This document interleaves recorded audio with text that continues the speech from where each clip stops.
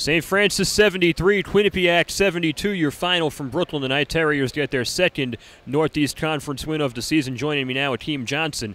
18 points for the junior forward, one off his season high. Akeem, take us through those last couple minutes. It was a game that you guys were in from start to finish.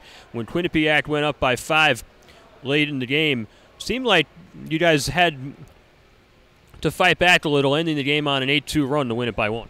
Yeah, definitely. They're a great team. They're really aggressive. So we just really try to come in and crash the defensive boards because they're number 2 in the country. And we just try to stay to our principles, understand what we had to do on offense. And we knew Steph is a great shooter, so he would go back door because they would overplay the handoff. So that's what we did, and Coach made a great decision in calling the play. Perunicic with 21 points tonight, tying for a season high. He also got his 1,000th career point for the night. Did you guys have any idea that he was closing in on the milestone before the game? And if you did you make it a point to get him the ball? Oh, yeah, we knew he was closing in. I think he was 16 away. But we didn't really try to make it an effort to get him the ball. We just tried to get him in the flow of the game. And if it happened, it happened. But if not, he'd had next game to get the 1,000 points. So it's really just it came down to the game. He had a great game overall, so it was meant to be.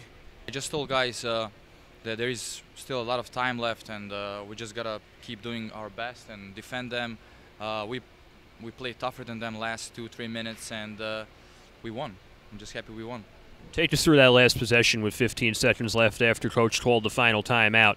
Did you have any idea that you were going to be the guy?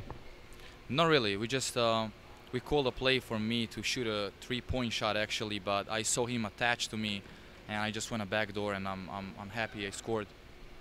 Stefan Perunicic, 21 points, and you had something you wanted to say to your family back home in Serbia? Yeah, srećan Božić svima.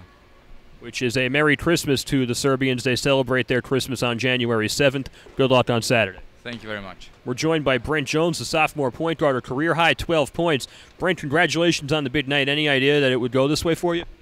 No, I just played hard, did what the coach told me to do, and I just made my shots. I just made shots. Any change to your dimension in the game, playing off the ball sometimes when Newton is in, or also calling the shots when he's out? No, it's interchangeable because I'm good in transition, so I get easier baskets that way instead of the half-court set. And Justin's kind of a half-court guy, so it's better for us to play a 1 and 2 guard spot, interchangeable. Being physical all week, rebounded with 2 hands, boxing out, being aggressive, being relentless, not giving in to anything. They're going to push you, they're going to spin off you. You got to hold your ground, and you got to be tougher and the more aggressive team because they're bringing it. And we talked about it at halftime. We knew they were going to come out strong, and our guys responded. I'm really proud of them. 2-1 in the Northeast Conference. The Terriers make them proud tonight, defeating Quinnipiac 73-72. Sacred Heart up next for St. Francis on the road in Fairfield Saturday afternoon.